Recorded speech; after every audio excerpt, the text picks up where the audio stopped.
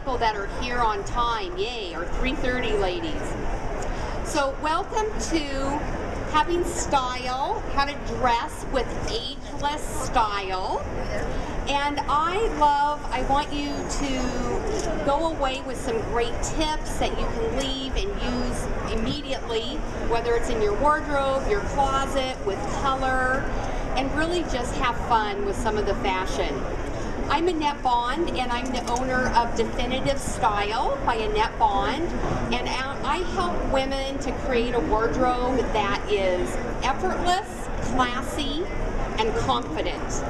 And I can help you whether it's in your closet, helping you to create new outfits or to edit some pieces of clothing that you probably aren't wearing. I also help you with color, to decide what are those colors that say wow when someone looks at you, and then also help you with personal shopping.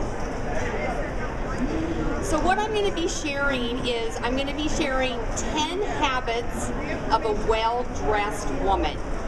And the first habit is get out of the habit of thinking that you can't be stylish as you get older. And I know we're on the AARP stage, but it doesn't matter. When you're 50, you're still fab and you can still look awesome. And I want you to get in the habit of showcasing your personal best assets and your strengths and looking great at any age.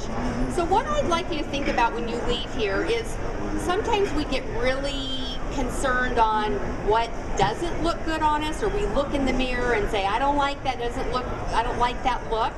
I want you to think, what are some of your strengths, whether it's your arms, and you may look great in some of the short sleeve. You're somebody who's working out, looks great in short sleeve. You might have great legs, and I'm not suggesting to go real mini, but even if you do a skirt right above the knee, it really does bring the focus to your legs, and it's a great look. Or it might be your waist. And I don't know if you've experimented much, actually, as I have on, is using some belts. And they've come out with a lot of nice thin belts that gives you a little bit more flexibility if you have a shorter waist. So look at some of those features, your strengths that you feel good about, instead of focusing on what's not good. The second habit is get out of the habit of criticizing and fixating on your perceived flaws, and get into the habit of discovering clothes that naturally flatter your body type. And it kind of goes back to the first one, but I so often, when I am working with a gal and we go into the dressing room and she looks in the mirror and the first thing she says is, oh, I don't like that, it doesn't look good. Because you're fixating on, for example, if maybe you carry your weight in your stomach or you're on your hips, what have you. So I'm going to give you a couple ideas. Most women, and this is very general, but either carry their weight in their middle or they carry it in their hips. So if you're somebody who carries your weight in your hips, again, I'm being very generalized, not getting so specific with this, but you usually will have a little bit more of a waistline. So this is a great dress that can let you focus on your waist, but let the fabric, it's a nice fabric that flows over your hips. So if you tend to carry your weight in your hips. If you're somebody who tends to carry the weight in the middle, this will just naturally flow, skim over your body, your middle area. And a lot of times too, if you carry your weight in your middle, you'll have usually a little bit smaller in your hips or your legs. So it's bringing the focus down there, but just skims your body type. So those are just a couple examples with that. Third tip is get out of the habit of buying random pieces and feeling bad because you never wear them. Get into the habit of shopping with a purpose and a list. How many times do you buy this incredible, whether it's a sweater or a jacket, and you go, oh my gosh, I gotta have this, and you get it home and you have nothing to go with it. Does anybody, I see a few smiling faces in the audience. A lot of times what's happening is we're not shopping we're shopping, I call it as eye candy versus shopping with a purpose. And so just a couple examples, what I have found with women is a lot of times you're missing some of the foundational pieces to go with that beautiful sweater or that beautiful jacket. So this is a pair of trouser pants, and this is a pair of, it's a ponte knit. I don't know if any of you are familiar with that. It's got a little bit more of a narrow, slimmer fit. And I have found that just even with a pair of basic black pants, sometimes we need 2 or 3 different styles to go with that jacket or to go with that top or sweater. So look in your closet and look at some of your foundational pieces, whether it's skirts, pants, basic blouses that can go with some of that, as I'm calling it, eye candy, that has a little bit more ornate, fancy kind of detail to it. Does that make sense?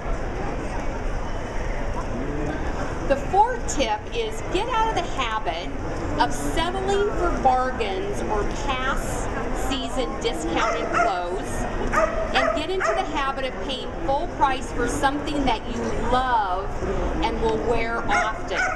I am not saying not to buy sale. Don't we all love a great sale? But what I want you to think about is to buy clothes that fit you well and you feel amazing in versus buying clothes just because it's on sale. I'll give you a little example. How many of us, we love shopping around Target?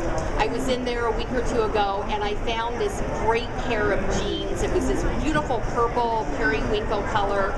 They were $13. And it's like, oh my gosh, we gotta have that, right? So I brought them home, put them on, and for some reason, they just weren't fitting like I wanted them to fit. And I tried them on a couple times versus, for example, this pair of pants right here are $98. But I want to ask you, how often would you wear a pair of black pants? Just kind of throw it out. Maybe, someone said every day, twice a week. So we'll go minimal. If you wore them, would you wear them twice a week? A great pair of black pants. So if you wore those twice a week for a year, you've worn them 96 times.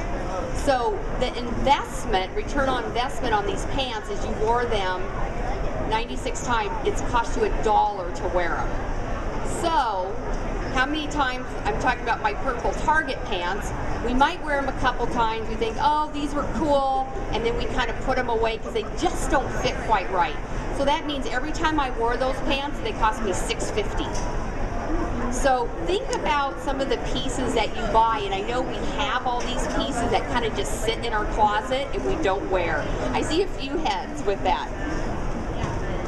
Tip number 5, get out of the habit of throwing on the same thing day after day. Get into the habit of taking time to create new outfits in your wardrobe and get more use out of what you already have. Again, this is just from working with a lot of women. I get to find out what your habits are like. And sometimes we tend to buy the same thing, the same look over and over. So one of the suggestions here is, I know we have, for example, this white cotton blouse, and we look at it on the rack and it's just kind of boring, isn't it? Like, oh, what do I want? A white cotton blouse. Well, look what I did to it. I did this gorgeous scarf and it just added that instant pizzazz. Back where we're standing here, I'm going to show you how to, do I know how to tie this? So what I did, and this is an oblong scarf. Oops. I'm going to fold it in half, and this is called the pretzel is what I'm going to show you. So we're going to fold it in half, put it around your neck. We're going to put one in, one through here. Then we're going to take the other one and we're actually going to kind of go on top of it. And what you do is you just kind of fuss with it. You can pull it down if you want it to be closer to your face. I know I got all the tags. Just so that you know too, all these clothes are all from Ann Taylor in Bellevue. That's why the tags are all still on. And you can fluff it up, or you can make it come down a little bit further too. One of the suggestions I have with scarves is I have a lot of women who will say, I don't know what to do with my scarves. Does anybody feel like that? What I'm going to suggest is be more conscious of the fabrics and the colors of the pattern versus how you tie them. Get a couple great knots or different ways that you can tie them, but go more for the color and the what inspires you, what you want to wear. Another little tip too, online right now on Nordstroms.com, they have a great video, and it's 16 ways to tie a scarf. So go and kind of have fun and look at what they're doing. They also show different shapes of scarves. You might also have had maybe a sweater in your closet that maybe you got it last year. Is putting a statement necklace with it. Is just adding that little bit more pizzazz. Number 6 is get out of the habit of adding new items in your already overstuffed closet, and get into the habit of having a well-edited closet by eliminating pieces that aren't working for you. So one of my suggestions is to go through your closet before you go through your closet.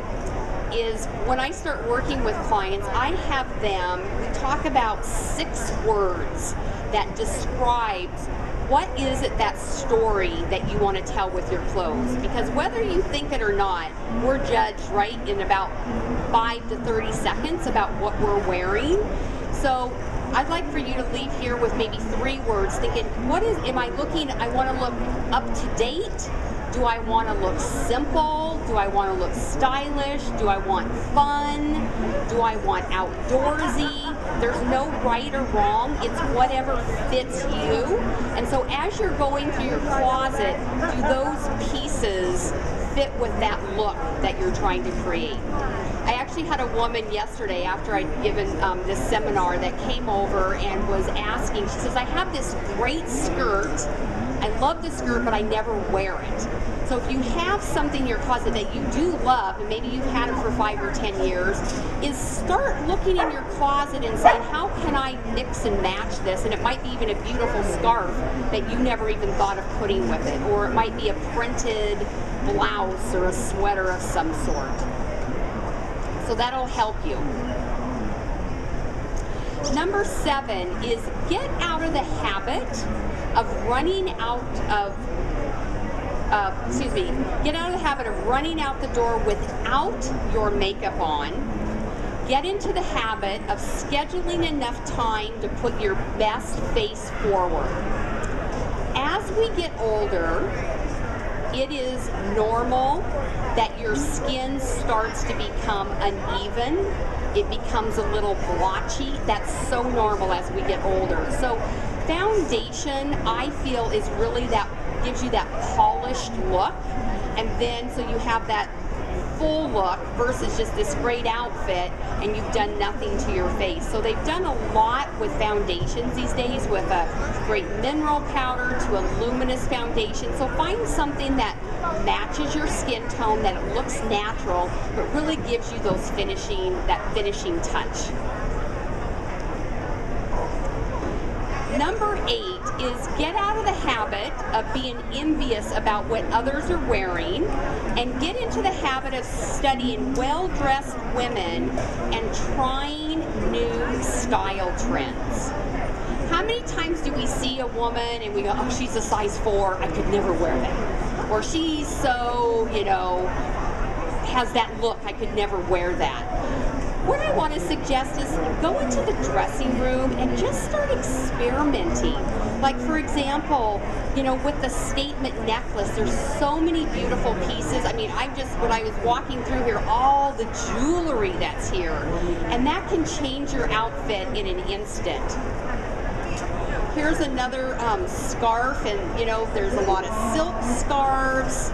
There's more of a cottony scarf, and this is a total different look than the one you have here. Also, floral is a big influence for spring 2013. You might have just a basic classic black blazer. You might have a sweater. So something just as simple as a piece of floral, whether it's in a skirt, whether it's in a top, a sweater, a scarf, and add that little piece of style, newness, to your already existing classic items.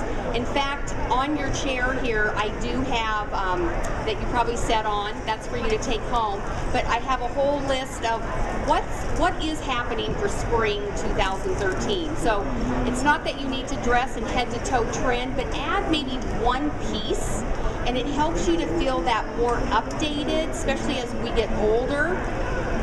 I know I hear women say, I don't want to dress like my daughter, but I don't want to feel old either. What was that? All the clothes are from Ann Taylor. Yep. The 9th tip is get out of the habit of putting on clothes that you sort of like, and get into the habit of enjoying the clothes that you have and loving how you feel. And that's one of my personal philosophies, is I truly encourage my clients, I take on that philosophy myself, is not to buy something unless you absolutely love it. And you know, nothing feels better than walking into your closet and pulling out something that you love. Don't you remember, I think of like the first day of school, or you get something new and it just feels fresh and you can't wait to wear it. I want you to feel like that with all your clothes. And ladies, you might go shopping and think, oh, I can't find anything. Stores actually turn over their clothes about every 3 to 4 to 5 weeks, and they have brand new clothes.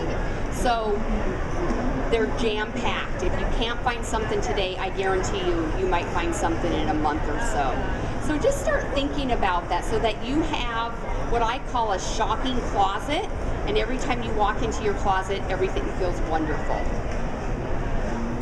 And then tip number 10 is get out of the habit of feeling stuck, and get into the habit of feeling that you can call me to help you, whether it's with your closet, whether it's with color, or whether it's with personal shopping. I would love to be of assistance with that.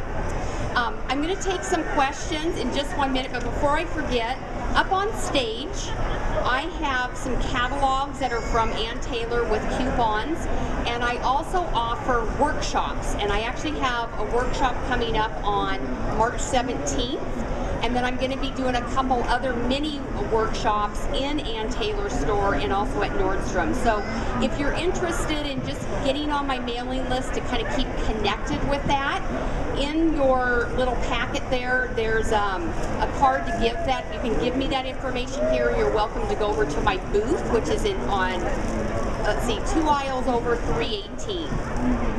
So with that, do I have any questions I'd love to answer? Yes. I'm going to let you.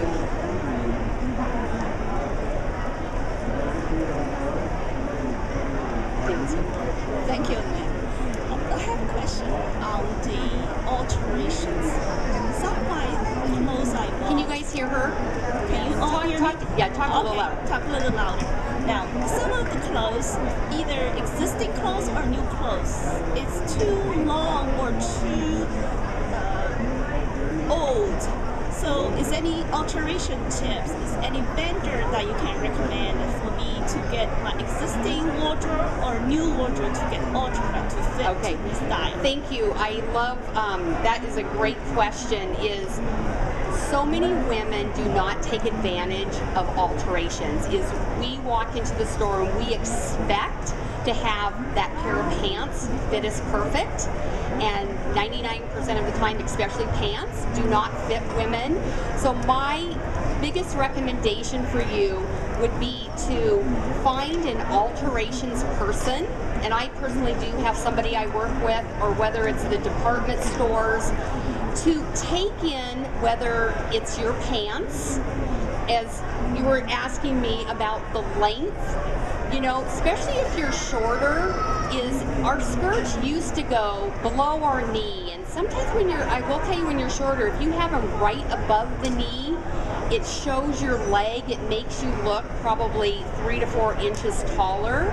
Another thing that's happened if you have a lot of clothes in your closet from the last 4 or 5 years, you've seen that styles have actually gotten slimmer.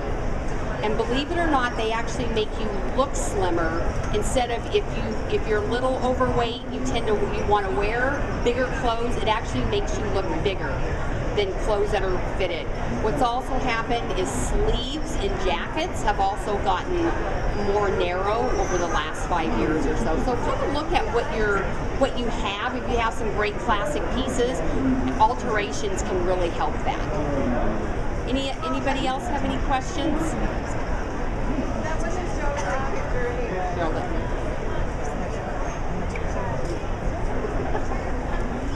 I have my husband assisting me here.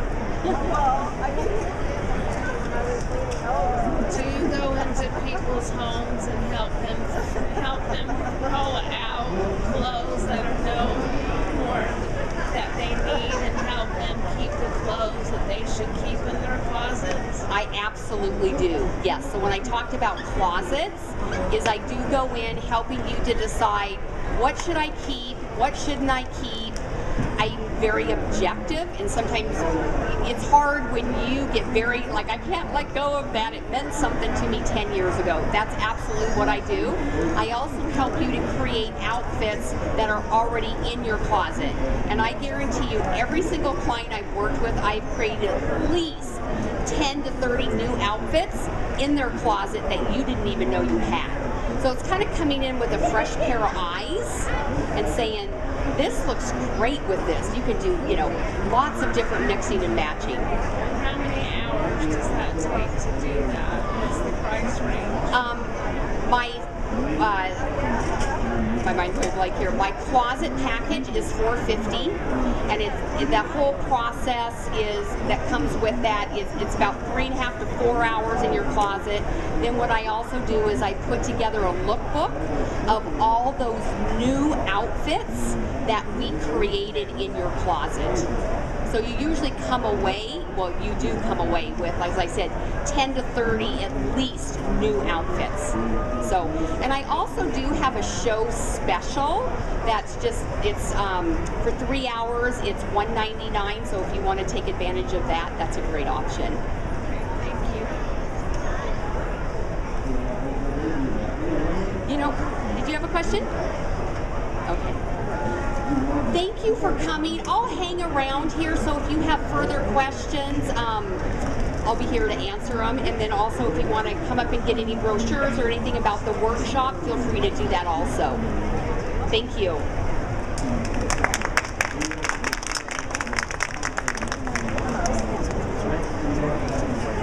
Annette B-O-N-D, just like James. Okay.